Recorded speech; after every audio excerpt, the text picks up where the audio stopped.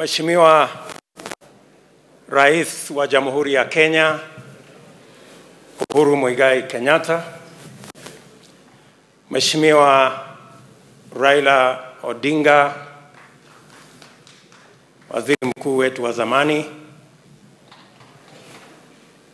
ndugu yetu Mheshimiwa Kabudi, Waziri wa Mambo za Kigeni kutoka Tanzania, the Chairman of the Building Bridges Initiative Task Force, and your members, Your Excellencies, ambassadors, fellow leaders, and Kenyans, good afternoon. Hamjambo. I will not attempt to speak Kiswahili today because I do not command enough vocabulary to measure up to the standards that have been set. Therefore, I will restrict my English. This is yet another historic moment as we write a new chapter for our nation. Today, as Kenyans, we have come together from all shades to have a conversation about our present and to project into our future. I want to thank you, Your Excellency, and former Prime Minister, for the courage that you had and the patriotism that you displayed when you decided that it is time for us as Kenya, democratic as we are, belonging to different parties as we do, but to also have a conversation,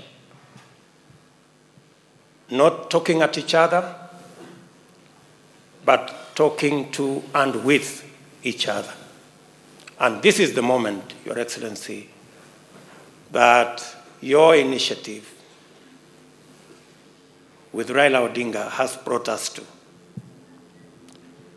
I want to say, as a leader in Kenya, that this moment of uniting Kenya that has become part of your politics will go down in the history of our nation, that you went out of your way in every turn and in every occasion to bring this nation together. A very big chapter of your legacy will be around uniting the country. And Your Excellency, we want to thank God for this occasion. And we want to thank you and the former Prime Minister for doing this, not for yourselves, but for us, the 47 million Kenyans. Your Excellency, the document and the proposals and the recommendations that have been put together by this able team will form the basis for a national conversation. A conversation, Your Excellency, where there is no greater or smaller person. There is no superior or inferior opinion. That all of us, as citizens of Kenya, can air our views openly, frankly, so that we can have an informed conversation. Your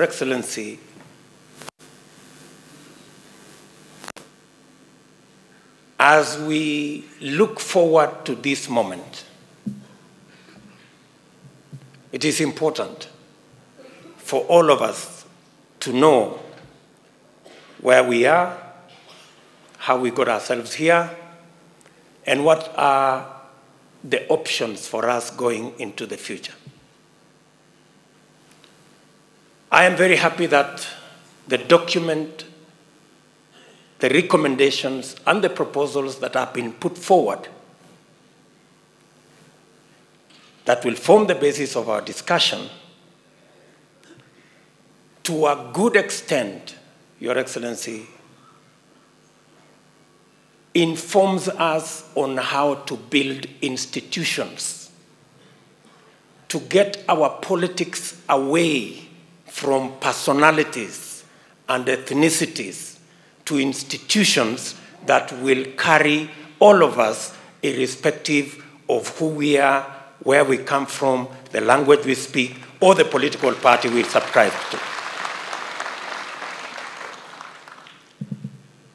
Your Excellency, the building of these institutions stems from the position that all of us, irrespective of who we are, irrespective of the power we wield, we must submit ourselves to the rule of law.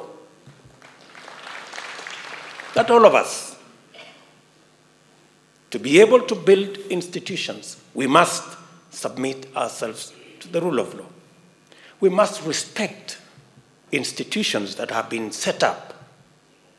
And I am happy that there are proposals on how to build and enhance the institutions of governance, that we will have a robust,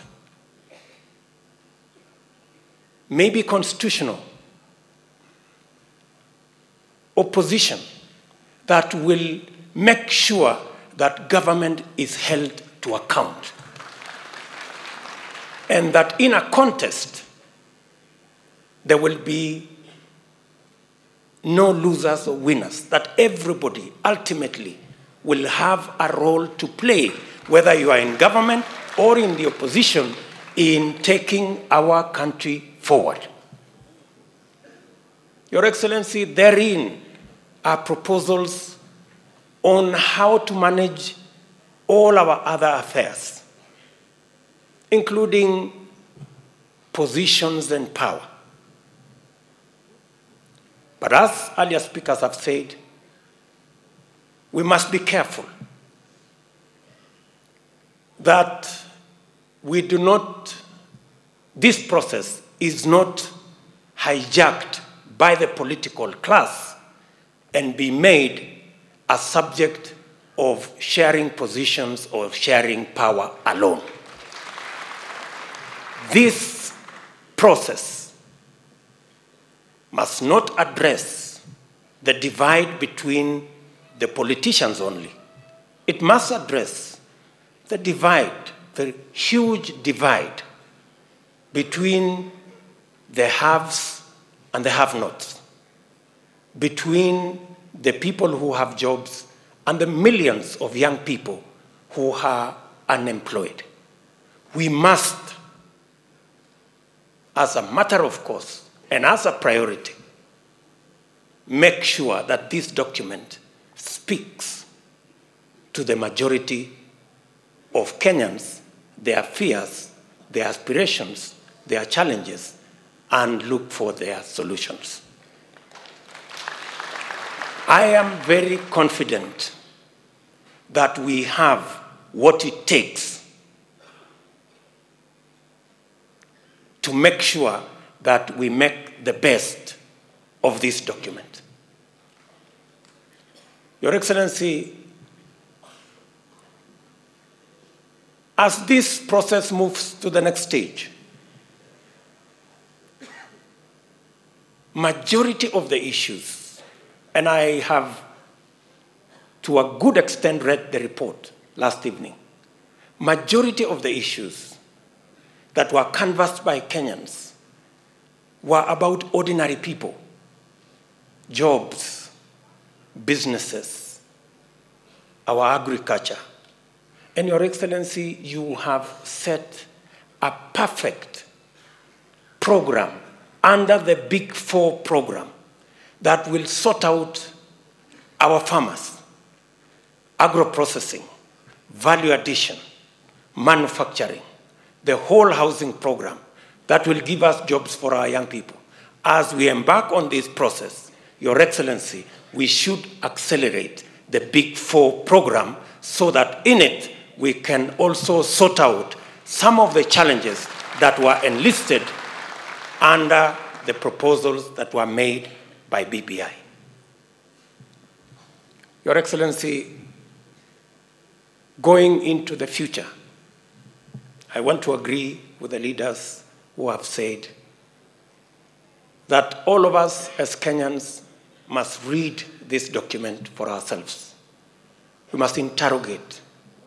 And the processes going into the future, I want to persuade us that from here going into the future, we should avoid a costly, potentially divisive, controversial processes that will divide us.